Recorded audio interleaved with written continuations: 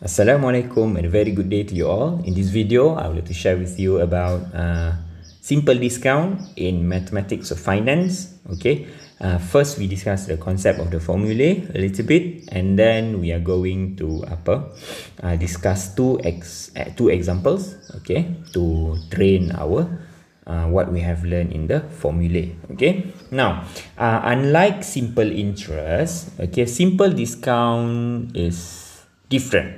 Okay, so why? Because, okay, for example, I give you this one. I compare with the table. Now, in simple interest are, okay, we apply for a loan. We apply. Why I spell apply wrongly? We apply 1,000 ringgit loan, and then we get 1,000 ringgit loan, and then we pay back 1,050. But in simple discount, okay, you apply when you fill up the form. When I fill up the form and then you give it to the bank. Okay, we give it to the loan shark. Okay, you apply 1,000 ringgit loan, but you get a discounted value. Let's say 950. Okay, but unlike simple interest, you pay more from what you apply. You only need to pay back 1,000 ringgit. Okay, that's the difference. Actually, anyway, also you pay more. Okay, it's just that when you get the money, the amount is discounted at the start of the period. Okay. Okay, now good. So that's the difference, the conceptual difference of simple interest and the simple discount situation. Usually simple discount, some kind of some along or some credit company, if the small financing company lah, not bank one, okay, or even Along one, they will do this kind of simple discount style. Okay, they are not some of them are not using this one. This one, simple interest are usually done by bank, but nowadays I think not many banks do this one also. They do the compound interest one. Okay, so what is the formula involved? Okay, let's go through with that. So it's D, big D equals S dt, and then we have the second formula, proceed S minus D. Okay, so what are these symbol means? Okay, we go down here. Okay, maybe I get rid of the stop. I get rid of that. Okay, good. Okay, now zoom it like that. Okay, good. Now, okay, so you see D stands for simple discount. The S is for amount or the face value. Okay, D is the yearly simple discount rate. T is the discount period in years. Okay, same in the previous video about simple interest. The period must be in years. If we get in days, we must divide by 360. Okay, in simple discount, we divide by 360 only. Okay, no need to divide by 365. That's only for simple interest case. Yeah. Okay, so let's proceed to the first example. Okay. Sorry. Before that, okay, you see the proceed here. Maybe I use different color. Cannot different color. White. Tak apalah. Okay, now this one, this proceed. Okay, so you see this simple discount over here. Where is the proceed? Proceed is the amount that you get. Okay, you see, because the amount of 950 already a discounted amount of 1,000 minus 50. Okay, so the discount amount is 50 ringgit in this case. Okay, so let's proceed. Oh wait, I forget. Okay, Proceed also, this one, S minus D. D is this one, right? So S dt.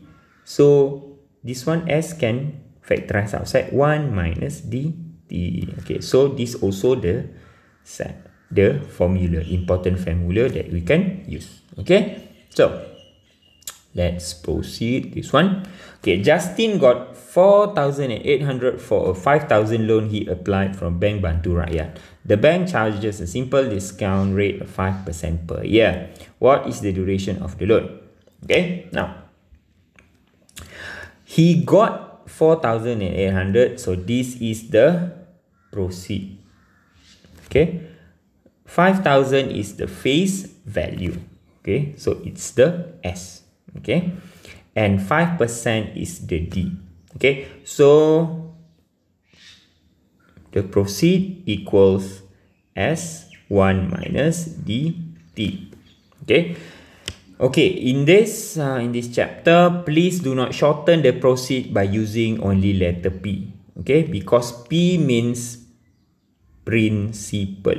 Okay, not the discounted amount of loan that we get when we use simple discount rate. Okay, so please do not shorten this proceed to be P.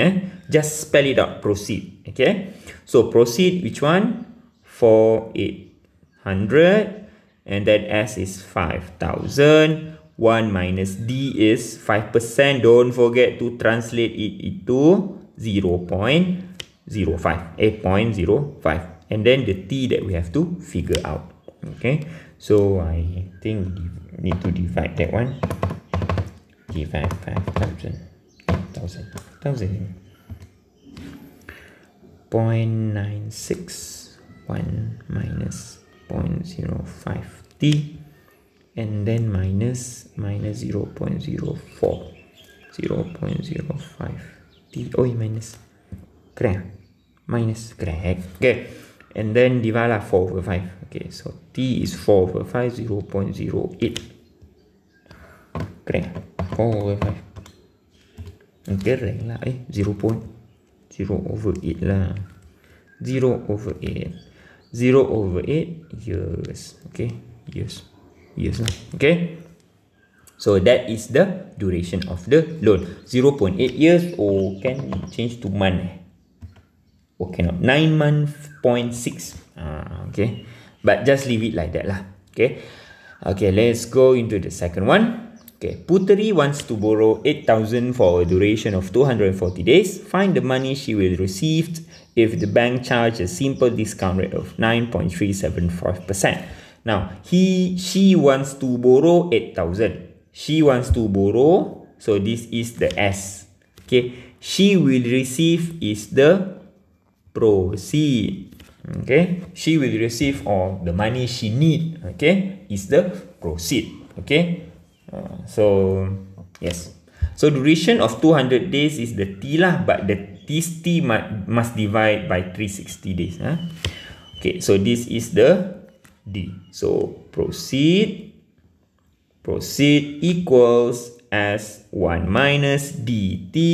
Okay, so proceed, we don't know that the proceed is the one we want to know lah.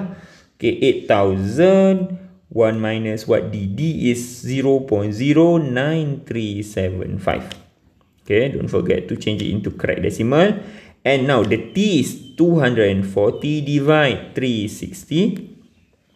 Okay, and then calculate lah. Okay, wait use my calculator. 240 divide 360.